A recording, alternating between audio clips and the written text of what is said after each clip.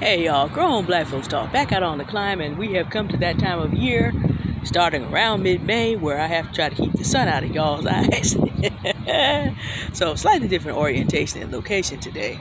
I just had the thought, I have noticed that we're in week 2, or is the end of week 2, still arguing about that bus driver. And I want to just give us a heads up on some things, okay? I try hard not to. If you notice, I deal with hot topics and I move on. And pretty much everything I think I'm going to say about the conversations between Miss Emily Williams and Miss Elanya Van Sant about what Miss Williams wants and Miss Van Sant's question about would you marry a bus driver. If you've noticed, I have not even answered that question. I took a slightly different tack for us learning about it because I recognize the genius in human beings comes from God. And so it does not matter how the genius is educated or not. The genius is there, meaning that anybody can tap in from any position. It depends on how long it's going to take and how long it's going to take in life, and how that works out in money is a whole different question. But the other thing, I was talking to a black male friend of mine, and in talking with him, I realized something interesting. Now, he is on the opposite side of the question, obviously. But we were talking about Booker T. Washington and W.B. Du Bois, and we were talking about how black people at that time who sided with either one of these two men didn't understand that you need both the tradesmen and in the modern economy that was developing then, you also needed people who were college educated. You needed both. Now today, you need tradesmen, college educated, and tech workers, and those things can overlap or not. But when black men sit around telling black women that education is not important, and black women sit around talking about by no means would I date a tradesman or a bus driver, and neither appear to be putting the time necessary to get on top of this tech, what that says to everybody that does know about those things is that we don't understand the building of an economy and how strong economies give respect and honor to every person in them, because everybody is important. You need a tradesman to keep up the bus. You need a driver to drive the bus so that everybody else gets to work. It also needs to be noted there is an overlap between tradesmen and business closer than it is college educated in business. College education teaches you to work primarily. That's primarily what it does. Now, back in the day, if you do your mathematics, you would know that college was for people that did not have to work. That was for the upper class in Europe. And these are people who were considered scholars, who got scholarships to study with their fellows in certain professions that required more intellectual labor, because they were either serfs or slaves who were going to do that labor. And then if you were considered worthy, you received a fellowship and a living to remain among your fellows, and potentially then turn to a master or a doctor who would then turn around and teach in that subject. If you look at the old college and university systems, you would find this out. But today, we have now conflated a college degree with certain jobs. And this is also, but the part about college being for people who have money has remained, which is why you have this massive student debt that immediately you must go to work and attempt to deal with. Whereas a tradesman going into business does not have to deal with this. It may take time before that person can form a business out of their ideas. They may have to work very hard, but that provides access to getting into a business faster in general. Now, you can go to college and study business, but I'm just saying you need both. And then the tech worker, the very specialized tech worker, is neither one, because you can get tech certificates to get jobs at this point. And, can you do the work matters. In other words, it's closer to a tradesman in some way. Hey, beautiful, how are you? Little dog came over here. So when we sit around arguing about this and talk about, your stuff isn't important and your stuff isn't important, what we're declaring to the world is that we don't understand how the economy is built. And that tells everybody that, number one, black people will not have an economy again the way we did when W.B. Du Bois and Booker T. Washington were on the scene. We will not be able to build that again. And that also tells everybody to whom black people seem intent on trying to escape that we only belong in a servile position, because we don't understand how to be fellows, masters, or doctors of the art of putting together an economy. Because here's the other thing.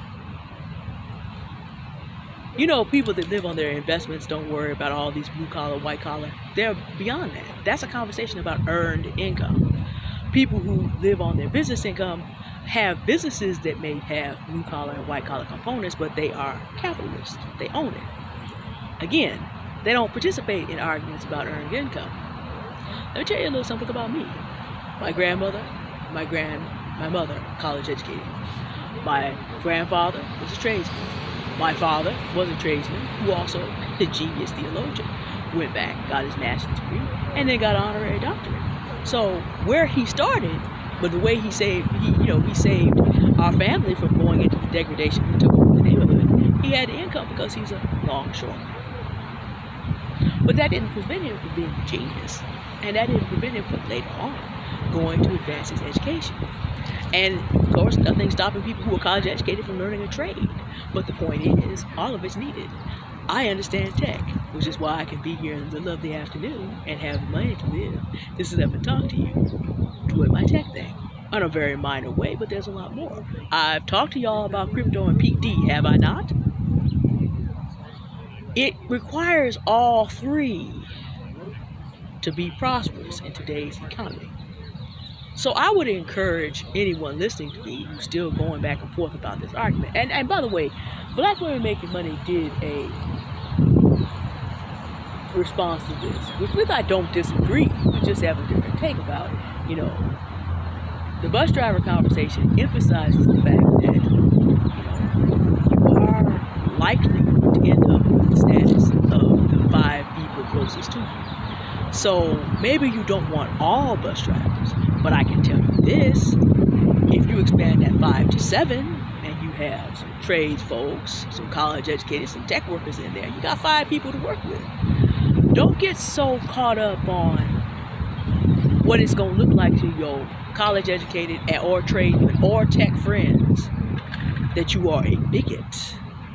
Because anybody who understands an economy understands that all 3 aspects must work together, meaning that all 3 workers need and deserve respect if they're doing their job well. They keep the economy going. And ladies, y'all think you're going to be hypergamous. You're not. Except marrying another snob, unless you understand this. But just understand, should you marry a bigot of another race, this is where that bigot sees you going back to, since you do not have understanding of how an economy works based on the behavior that we've seen. You're going to go back to the hell. Gentlemen, you already know what time it is. Folks have plans for you because you value education. Folks have plans for you to just go back to prison. You already know what time it is. Well, and I can just hear black men talk, well, there are other groups of women that can be educated and actually treat their man like a man. Here's the thing. Nobody rejects a man. Nobody respects a man who devalues his own sister and his own mother. No one respects a man who devalues education in an economy that requires all 3 aspects.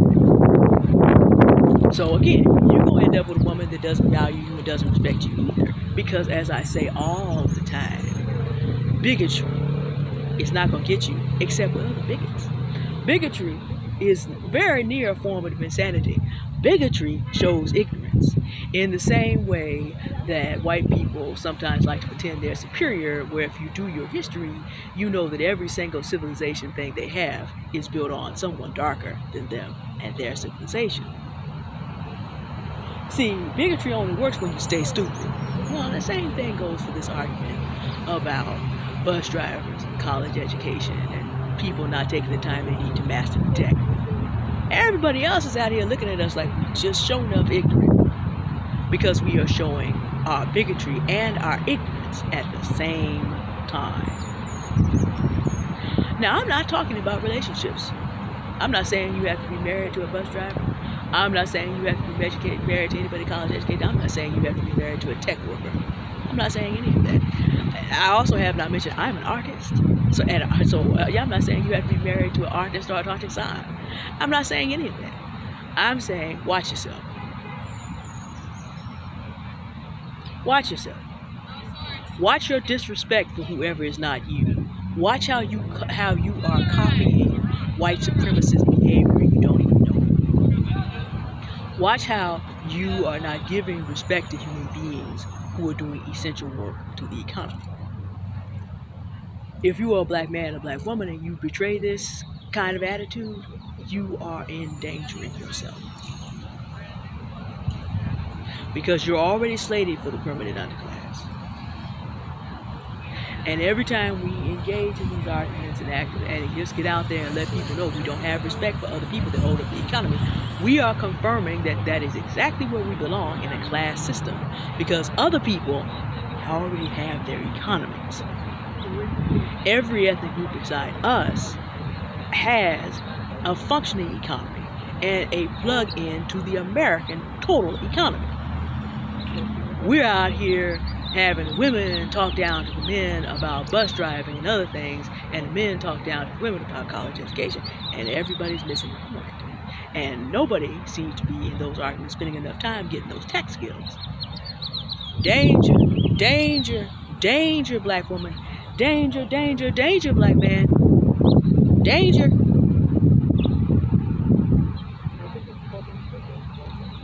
As I say often, remove your foot from the abyss. Find something else to talk about. Try not to get caught up in these arguments. Try to refocus. Get these skills. Learn what Bitcoin and ChatGPT and all this. Don't be afraid of them. Learn. Bitcoin and the associated cryptos are down this week. They may go down 15, 20, 30% more. So this is another buying opportunity coming up for you if you learn how to get involved. Now, in the United States, it is a little bit more complicated than it was, since the United States is basically trying to shake out U.S. citizens who are scared and don't know how to be creative. They would like to not let us have access to things outside the legacy financial system. So, but they know that crypto may not be stoppable, but they are definitely trying to shake us out. Europe is also doing the same thing, because again, the old colonial system does not want people to have access to things that they do not directly control. But all that being said, there's still a lot of opportunity out here. Yes, there is at least presumably a recession, but there's a lot of opportunity out here. Redirect your energy so that you can take advantage and be successful. Again, all these arguments that we're doing are just letting people know that we don't know how to redirect our energy. We don't understand what makes an economy, and we're going to stay right where we are. You don't need to do that. You do not need to do that. But as always, the choice is up to you. Okay, I don't know what this bug is landing on me. It doesn't seem to be doing any harm. So we're going to just live and let live. And I'll talk to y'all later. Thank you for listening. Goodbye.